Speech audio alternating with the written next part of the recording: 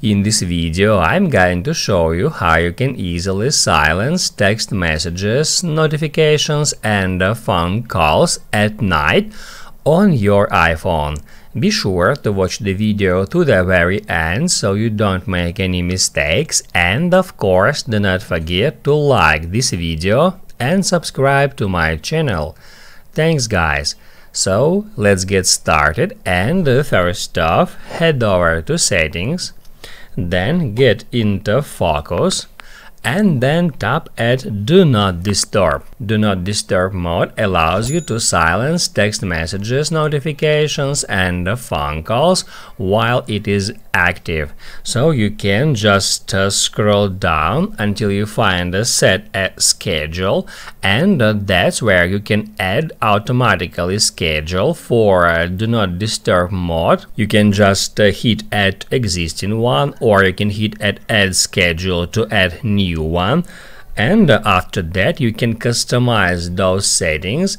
As for me, I am sleeping from 22 hours to 8 hours in the morning each day, so I can set up that schedule, then activate it, and in that particular time Do Not Disturb mode will be automatically activated and I will not get any notifications. So also, if we want to allow some people to call us while we are on Do Not Disturb mode, we can add those peoples right here. Just get into peoples, then tap at plus sign and then just select some person and hit add done. Also, in the same way, you can add multiple persons at the same time.